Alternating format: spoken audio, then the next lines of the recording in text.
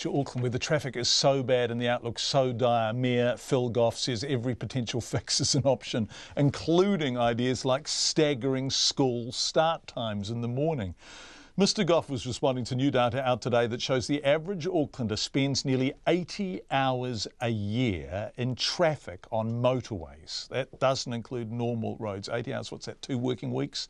New transport infrastructure and optimisations, I'm sorry for using that word, to the existing network are obviously Mr Goff's 2 key approaches, but he says he's open to looking into any alternative fix that could help reduce traffic. People are already saying, hey, what about public transport? Zach Fleming has more. 2 things are certain in Auckland in 2018. The sun will rise and peak traffic will be borderline unbearable. Anywhere between 40 minutes and an hour, depending on what's going on, for about 8 k's. That's from Meadowbank, East Auckland, a 15-minute drive without traffic. The average Aucklander, according to the AA, now spends 78 hours a year, or more than half an hour each working day, sitting in traffic on a motorway. What it highlights is the pressure that the Auckland transport network is under. And it's not just on the motorway where Aucklanders waste time sitting in traffic, it's also before they even get to the motorway as well. At the Union Street Wellington Street on-ramp in central Auckland, just before 11 o'clock, so well past rush hour, we timed how long it took a minivan to travel 300 metres to get onto the motorway, and it took them 10 minutes and 40 seconds. 11 AM, 10 minutes to travel 300 metres to get onto the motorway.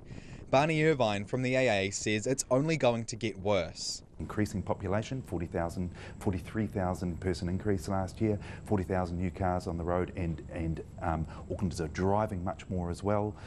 It's pretty clear that the pressure isn't going to come off anytime soon. In Glendine, West Auckland, when Naresh drives to the city at weekends, it takes 20 minutes. And on a Tuesday morning? 55 minutes to an hour. I leave around 7 and sometimes 8 or sometimes 8:15, so definitely an hour minimum. And Michelle from Murray's Bay on the North Shore? On a weekend or anything it's about 15 minutes, otherwise it can be an hour, hour and a half. So traffic on average quadruples Aucklanders' commutes. Auckland Mayor Phil Goff wasn't at all surprised by the report. For years we have underinvested in that infrastructure, and today we're paying the price. We're paying the price in lost productivity, which they estimate at $1 to $2 billion a year, and individually we're paying the price because we're spending hours in our car. I leave now for work before 6 in the morning and go home generally after 6:30 at night, so I don't spend 3 hours a day, literally, in my car or on my motorbike. And it's making kids late for school. Auckland Girls Grammar Principal Nairi Ashmore says 70% of her students come from out of zone. She says Auckland Transport isn't doing enough to help them. They certainly have to get round the table and start talking to the transport providers to ensure that there isn't ongoing disruption. The Waterview Tunnel shaved an average of 7 minutes off most peak trips, but it took 4 years and $1.4 billion to build. The AA says there are several smaller initiatives Auckland needs to start now. More park and ride to help bring down those barriers to public transport usage, and we also want to see firm congestion targets set for Auckland that are reported on regularly and very publicly to let people know how we're tracking. It also wants to see a congestion charge trial.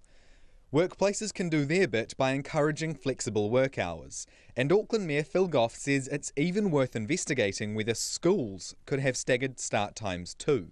Do we need to look at every alternative option?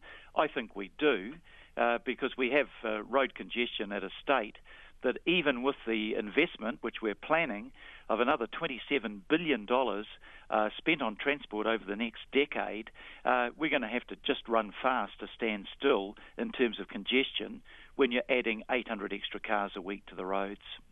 So basically, Auckland's traffic is either going to stay as bad as it is now or get worse. And Aucklanders, your options are don't drive or deal with it.